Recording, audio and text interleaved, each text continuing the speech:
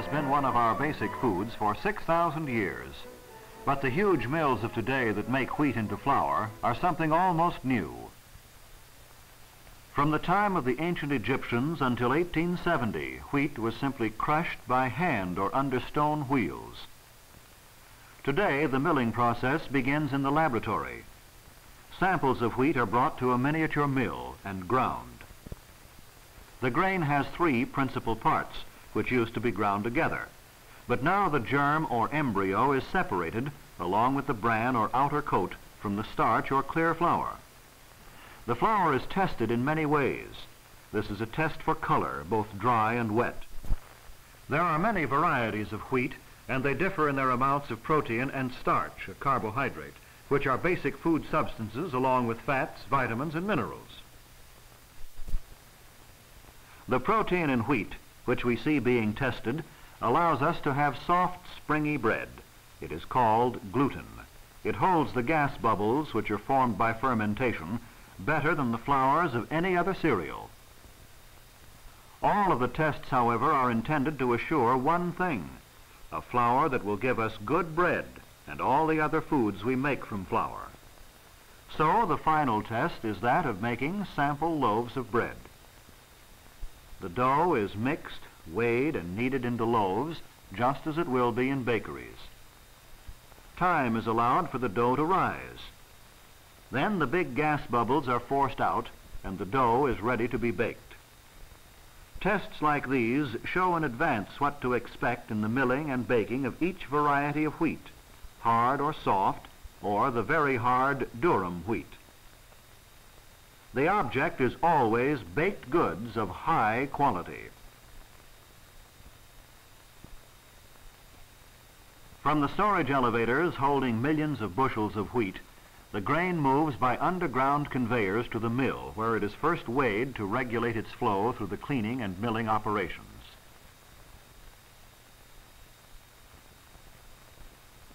The wheat first goes through separators like this, a series of screens or sieves of different sizes.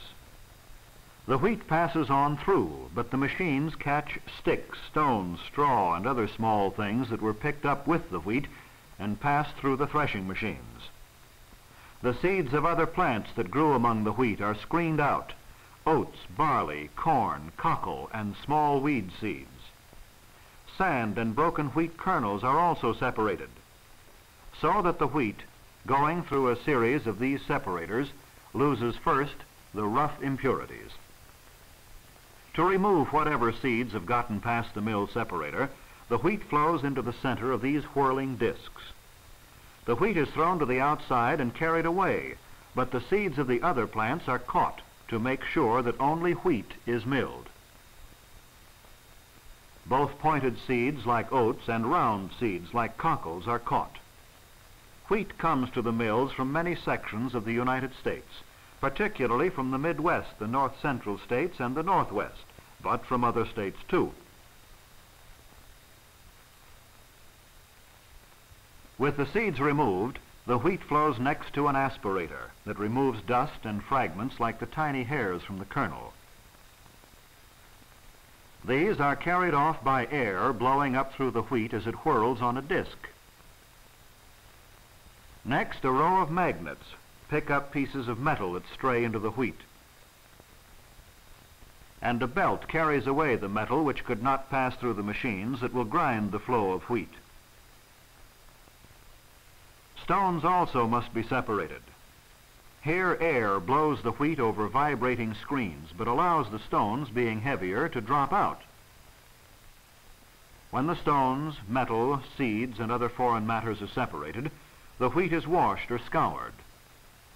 It must be clean, since it is a food and will be made into the breads, macaronis, pastries, and other foods basic to the diet of 1/3 of the world's people. The next step is called tempering. The outer coat of the grain, the bran layer, is toughened with steam or water or both, so that when the wheat is put through the rollers of the mill, the bran will be leathery and break into large pieces that can be sifted out of the flour easily.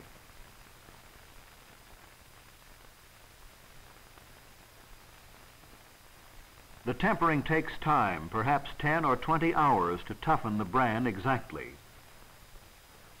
Now the wheat is free from dust, dirt, stones, metal, and other seeds. It is tempered and ready for milling.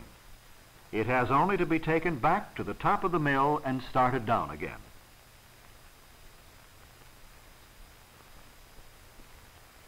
These are the mills, made possible by the development of steam and electric power.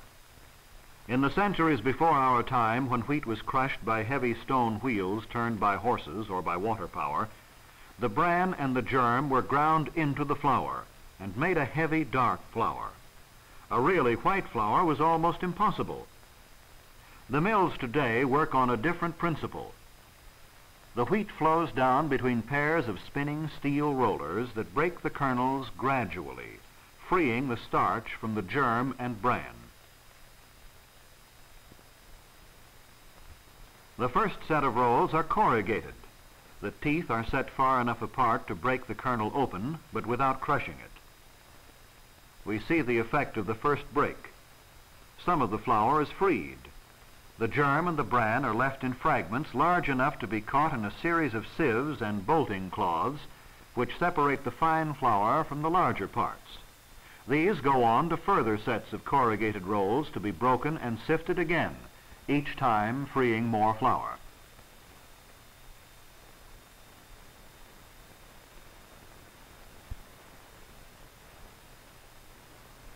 The next step is that of purifying or grading the flour, which has already been through the corrugated rolls perhaps 5 times and sifted each time.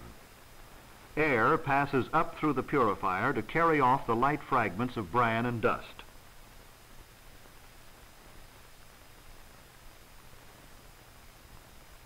At the same time, vibrating screens sift the flour, while a scraper underneath rakes off the flour which passes through. The mesh of the screens grows smaller and smaller as the stream of flour passes along. From the screens of different meshes, streams of flour flow off, producing flour of different grades according to the degree of separation that is wanted. Meanwhile, air blowers like these furnish the power to carry off the bran dust. These fragments are taken out of the streams of air as it passes through cyclones. The particles of bran and germ from the milling make a nutritious food for animals, cattle, poultry, and dogs.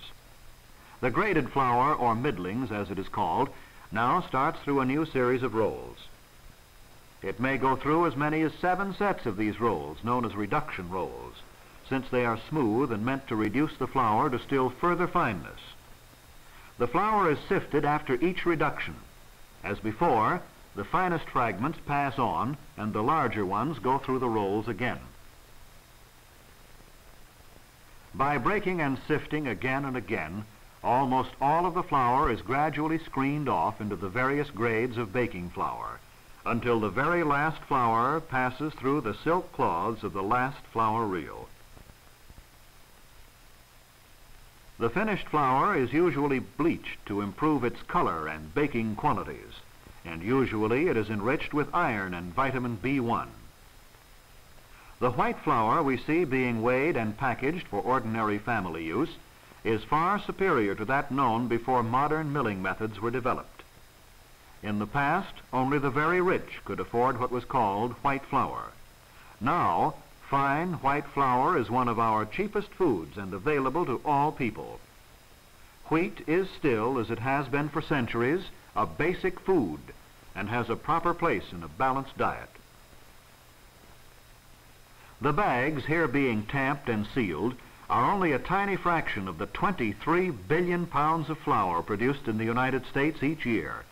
A third is used as family flour. Better than a third is used by bakeries. Much goes to the Army, Navy, hotels, and institutions. 6 to 7% normally goes to other countries. The flour of very hard wheats like durum goes into macaroni types of food. Of course, not all the flour milled is white flour. The entire wheat grain is also made into flour and mixed with the white flour to make dark breads. But whether wheat is consumed as white or whole wheat flour, as bread, pastries, macaronis, or breakfast cereals, it provides the average person of the United States with 18 to 20% of the energy foods in his diet. So today, as in ages past, we rely upon receiving our daily bread. But today we can give thanks for more and better bread.